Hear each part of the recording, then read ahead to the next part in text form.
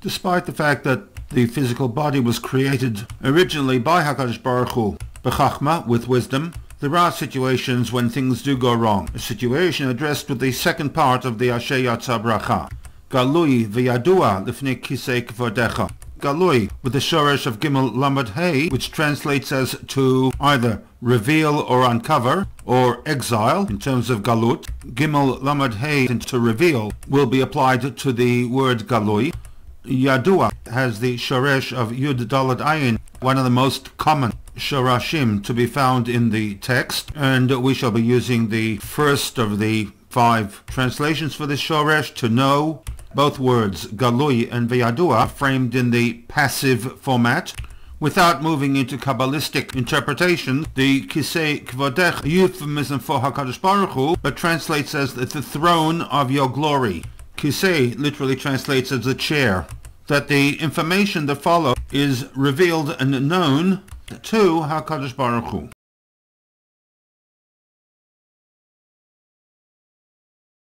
She'im yisatem echad mehem, or im yipateach echad mehem. Teasing out this segment, in both stanzas we have the phrase echad mehem, one of them, referring to the nikavim or the chalulim of one's body. She'im, that if, or im, or if.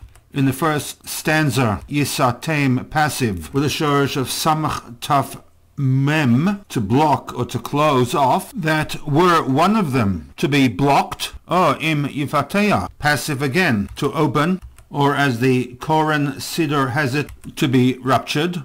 In other words, if any of the nekavim or chalalim, for example, a blood vessel, an artery, were to be ruptured, such as an aneurysm, or block that nowadays would cause a stroke.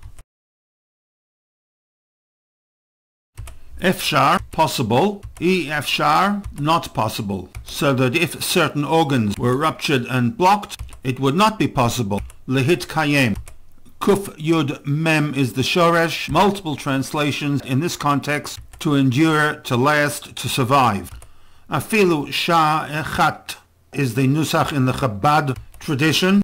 Shah echat, literally 1 hour, in the context of the bracha, for even 1 moment, suggesting a short period of time. Putting the entire middle segment into translation format, Galu v'yadua lifnei kisei kvodecha, is revealed and known before your throne of glory. She'im yisatem echad mehem o yipateach echad mehem, that were one of them, referring to the nekavim and the chalulim, to be ruptured or blocked, then efshar lehit kayem, it would not be possible to survive afilu shah echad, in some cases even for 1 moment. Emphasis, of course, on the type of injury to the chalalim or the nekavim.